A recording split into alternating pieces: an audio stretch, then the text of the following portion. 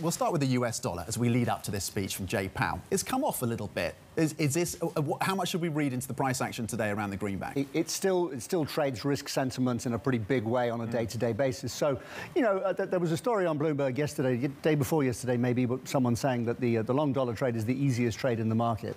And my hair stands on end, what's left of it, when I hear people saying that. Nothing is supposed to be easy in foreign exchange. So it's quite crowded. A rally in equity markets, a bit of a boost from the Chinese and a bit of a sell-off from the dollar.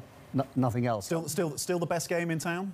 Yeah, I mean, it's still going to be... I think there's more a question in my mind now. I think it's going to stay strong for a long time, more than necessarily go another 10%, if you see what I mean. In the sense of, you know, the terms of trade story, the price we're paying for gas, the fact that the US has turned into an energy exporter or the biggest energy producer in the world is a game changer for what this crisis means for the dollar. But I don't think there's anybody left out there who hasn't spotted how bad the energy crisis is in Europe, how much the Japanese are paying for energy. So euro-dollar, that cross is now more driven by energy than whatever happens with the ECB or Fed? I think so, you know, in this cycle, because the terms of trade move is so, the relative one particularly, is, you know, it's vastly bigger than anything that's happened since the euro was started in terms of trade. So that's not to say that terms of trade will always matter. It's just that this is enormous and much bigger than any shift in, you know, is Fed funds peak going to be 3.5 or 4? Is it going to be in May next year or be pushed out? Are they going to, so, you know, those are, I mean, that's small beer compared to how, the big question of how long will this last? And so on that point, what is needed to shore up the euro?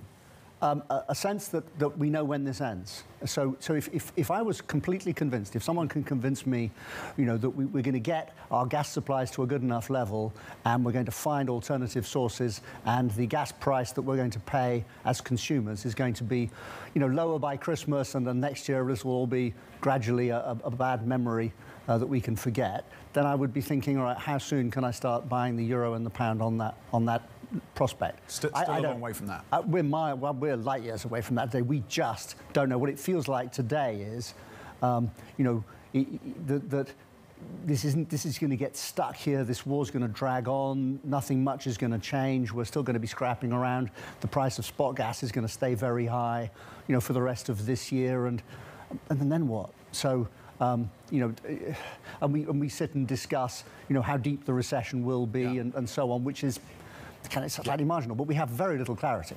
You've been very straightforward in your views on the pound the last time we spoke, and our MLive team pointing out today that even versus the yen, one of the most unloved currencies this year, the pound is faring badly, despite what we've seen in terms of the run up in yields. Is this a potential currency crisis with sterling?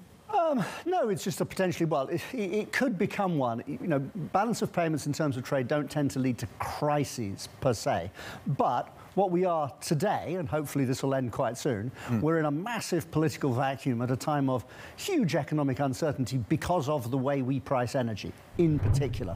So away from anything else that's going on, with a central bank that is facing a bigger inflation problem and a worse inflation growth trade-off than any other major economy. So they're going to have to hit inflation hard, and we're going to have to suffer, and there's very little debate about whether they should raise rates aggressively and keep on going. There's a few, you know, Danny Blanchflower and people like that who will say, if you know there's going to be a recession, why keep on hitting this dying animal?